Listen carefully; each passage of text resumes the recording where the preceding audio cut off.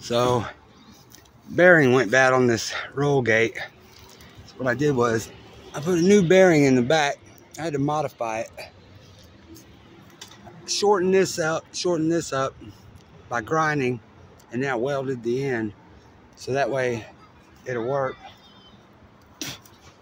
But I tried to straighten the pole up, and the pole, I did 2 jacks on my come along, and the damn thing snapped at the bottom like it's loose. So, or it was already loose, and that's why the gate was shifting anyway.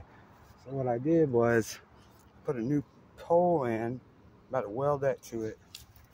I welded it over here to where it'll be stronger. I'm gonna put a little bit more weld in that. Put this crossbar on, which this is flimmy. I don't know if that crossbar is really gonna help much. But this is about 1 foot deep in the ground. So once I weld that, it should hopefully help. It's a big gate, so I don't know. We'll see what happens.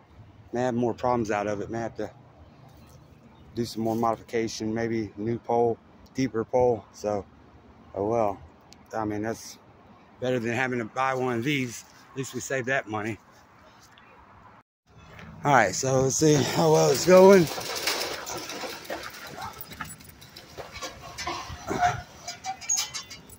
Seems to be working.